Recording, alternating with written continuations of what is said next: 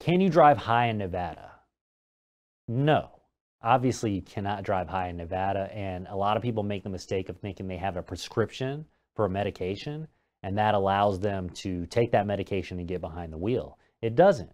It's incumbent upon you to not take medication that is impairing your ability to drive safely. So one interesting thing is with marijuana and medical marijuana recently, and there has been a recent change in the law in 2021. Our legislature did recognize that marijuana stays in the system, sometimes for quite some time after smoking or consuming, and a person might not necessarily be high, and meaning their ability to drive is not impaired. So they got rid of what we call the per se law for misdemeanor DUIs.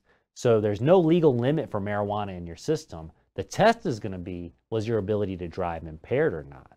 And so if you feel like your senses are a little bit off, you better not get behind the wheel, because that is how the prosecution is going to prove that you were DUI. So can you smoke marijuana or consume medication that has an effect on your ability to drive and then still get out on the roads after that effect is worn off? Yes. But can you get out on the roads after consuming that if it's still having an effect on you? Absolutely not. Absolutely not.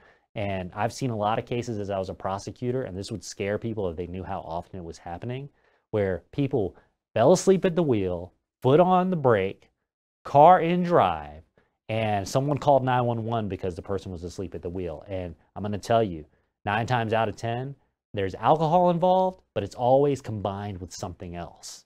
And prosecutors are going to go a little bit harder on that case because you should know better than to be out on the road in that condition.